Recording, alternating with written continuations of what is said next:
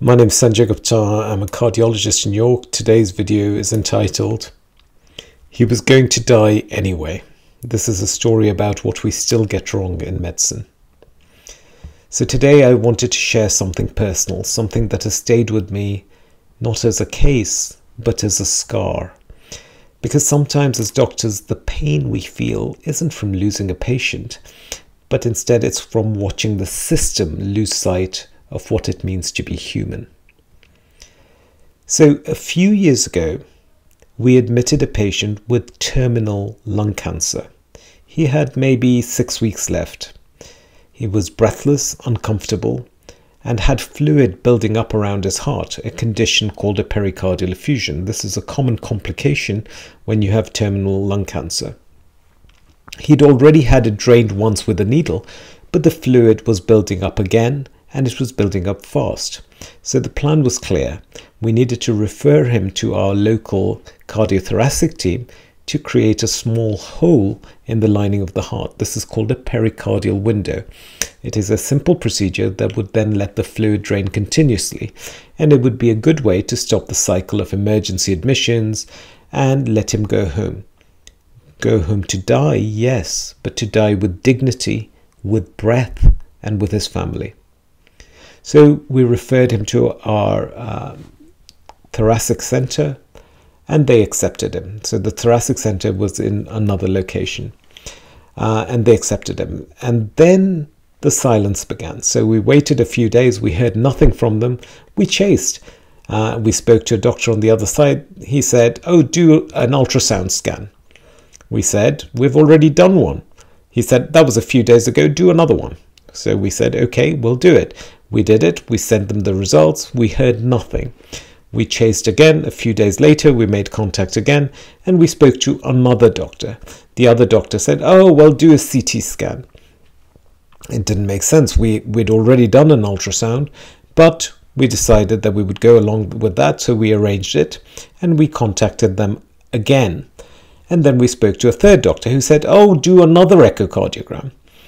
Well, we said, "Well, he's already had two," but they said, "Oh, those were a few days ago, do another one." So we complied. And this went on and on. More scans, more delays, more people. Each time someone new. Each time the story restarted. And then came the final instruction. "Well, stick a needle in his chest first. And then if it builds up again, we'll take him." And I said, "But that's the whole reason he was admitted, to avoid the needle, to go home, to be spared more pain, to have something simple and humane." So whilst I was on the phone, the nurse came and she said, "The patient wants to speak to you." So I went to see the patient, and the patient looked at me and said, "They gave me 6 weeks to live, and you've already taken 2 of them up. I'm lying here in hospital while my family is at home, and no one seems to care." And he was right. He was absolutely right. It broke me. Not because I hadn't tried, but because in a system this big, this indifferent, this procedural, caring wasn't enough. He had become a task, an email, an inconvenience to be triaged, not a man preparing to die. So eventually, out of frustration, I contacted a different center, and they took him, did the procedure, and he went home. He died a few days later, but in his own bed and in peace. And for doing that, for bypassing the original team that delayed, for writing a letter of concern, I was disciplined. They said I was rude. They said he was going to die anyway.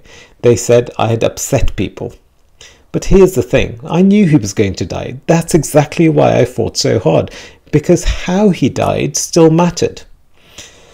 So this isn't about blame. It's not about one department or one trust. It's about a culture that forgets what patients really need, especially when time is short. This man did not need another scan. He did not need another discussion. He did not need another gatekeeper. He needed a system that recognized urgency, not just in survival, but in dignity. He needed doctors who weren't afraid to care, who didn't just ask, "What's the guideline?" but asked, "What does this man need today to live these last days well?" So to my colleagues, I say this with humility and care. Sometimes we get so bound by roles, referrals, and red tape that we forget the person at the center. Sometimes the easiest decision to delay is the cruelest. And sometimes those who speak up are labeled difficult when all they want was for a man to die at home. We need to do better, not because we can always save, but because we can always care. And to that man, I want to say, I never forgot you. You taught me something no textbook ever could.